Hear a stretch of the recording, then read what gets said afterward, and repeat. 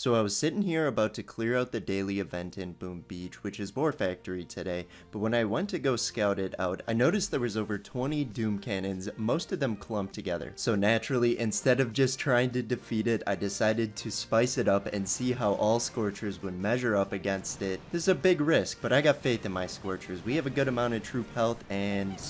oh.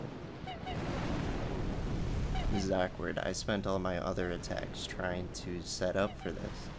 Well, that was surprising, but if you want to see me attack with Scorchers with over 150,000 health, check the video linked in the comments.